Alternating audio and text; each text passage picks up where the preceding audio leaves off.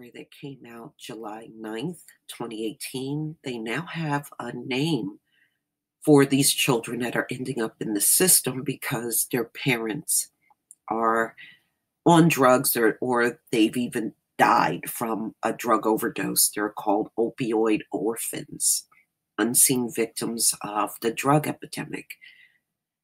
Now, ladies and gentlemen, this trend is all over. I even read an article a few weeks ago about how the foster care system, even here in my state, is exploding with these children now.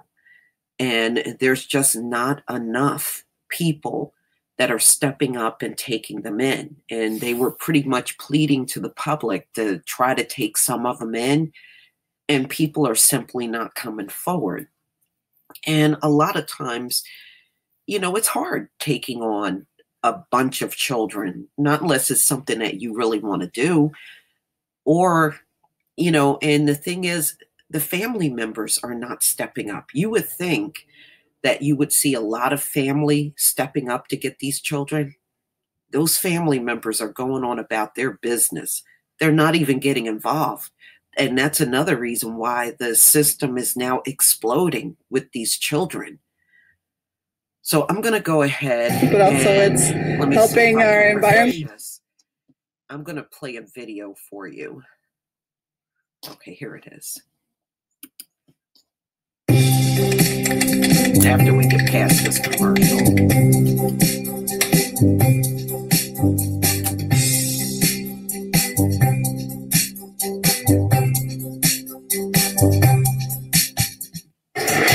School just let out. The bustle of backpacks and race for a snack is on. But look closer. No moms here or dads. These are trained staff members, and these kids are orphans of addiction. They've seen so much that no child should ever see. They've seen their parents pass away in front of them, maybe several times. The Spalding Youth Center is located on nearly 500 acres in Northfield. This place has been caring for orphans since the Civil War. The name has changed a few times, and the mission shifted. Over the course of the history of Spalding, we've definitely reflected what's going on in society. I would say 30 to 40% of our kids are the children of addiction. My mother's a drug addict, and my father, I don't have a father anymore. KH has special permission to do this interview. He's been a Spalding kid for a year and a half. Drugs ruined his family. If you start them, they're really addicting, and it's really hard to stop them. You have a feeling about them, an opinion about them? I hate their guts. There are more boys than girls here now. The group we met, all boys, all heartbreakingly articulate about needing what they call a forever home. Is this better than home? Yeah. How come? Because there's no more hitting. E is 11, painfully shy, but certain he wanted to do an interview. He told us he cries sometimes, and sometimes he's mad. 55 children between the ages of 5 and 21 live here on campus. Half of them are under the age of 10, a direct result, says Ryan, of the opioid crisis. These families just are falling apart, and there's no place safe for these kids to be. The operating budget here is $17 million annually and includes a school. Ryan says it's not enough.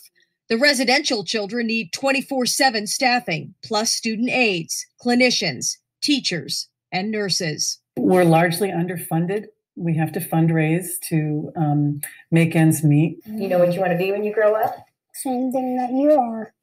What am I? News reporter. PC is 7. He loves to clean. He misses his mom, but knows now she will only ever be a visitor in his life. They want me to stay for a forever home. That's what they decided. How do you feel about that? Don't feel very great about it. The drug epidemic is bringing a new kind of trauma to campus, and the 250 staff members here need training. These young children have been neglected in many cases since birth. Like I. His mother died when he was just a year old. And his father was a Spalding kid here once, too. We've had drug addiction for lots of generations, but nothing like we're seeing now. And this is like a generational tsunami that we need to stop. Susan Ryan says her staff needs training in relational intervention because the children of drug addiction bring different behaviors and trauma than the other students at Spalding. She'd like to see a sliver of the millions going toward drug recovery programs right now go toward the children who are left. All right. You pretty much heard the whole thing. Now, I know here in my state of New Jersey, they have really been putting these articles in the paper about how many children are in the system. And just like everywhere else, it's exploding. And we know all too well during the crack epidemic, this is what happened to many of our children in the Black community. They ended up in the system. Unfortunately, relatives are not going to always step up to the plate. And you can see that is the case with what they call these opioid orphans now. You know, there are just so many children and they're not being placed in their right. They're going to probably be behind in the system for the rest of their life. They're going to be in this system for the rest of their lives in many cases. You know, as this epidemic continues to explode all over the country. So, you know, this is really history repeating itself. We saw grandparents become parents again because, you know, their children either died or they ended up in jail during the crack epidemic. And really the same thing is happening now. You know, no matter how hard they try to keep these addicts out of jail, they are ultimately going to end up in jail. There's just, how do you keep them out of jail when they're going to go out here and commit crimes to fulfill a drug addiction?